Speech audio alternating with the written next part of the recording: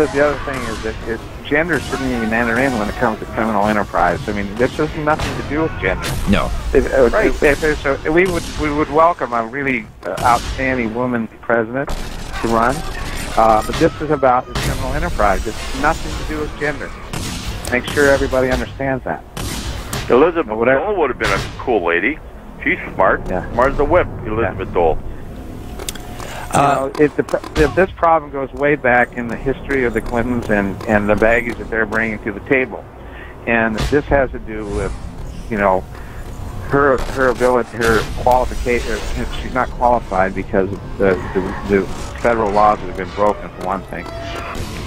That's the bottom line. Well, yes, I mean, as you say, tip of the iceberg. But one of the things we're also hearing is that she has basically she is precluded now from being briefed on intelligence matters because of this breach. Even if she can wiggle out of that and say it wasn't illegal, and they had to create this whole new term, gross recklessness or whatever, carelessness. Because they didn't want to say negligence because that has criminality attached to it. So they invented this new term. So she wiggled out of that one, as the Clintons often do.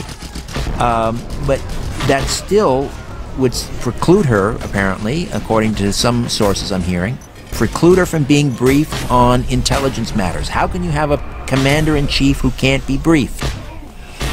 Go back to Title 18 is the bottom line, and that's where everything's going to hit. They're starting to talk about Title 18 crime. And Section 4, misprision of felony. She knows crimes are going on. She hasn't reported a single crime. She's a co-conspirator.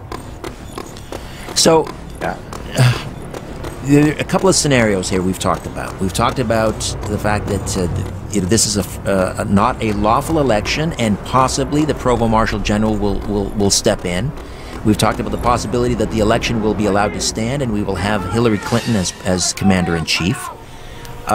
Do you see a possibility that Donald Trump could still pull this election out? I can't support either one because I'm an American first. Okay, but aside from your preferences, do you see a possibility that Trump would be elected? I pray not. All right, Lon, did you have any thoughts on that? I'll give my opinion. I think because there's so many people that have been afraid to speak up because they would have been labeled bigots or women haters or whatever. When the people do show up to vote, I think they'll be surprised at the turnout for Trump. I think Trump has resonated.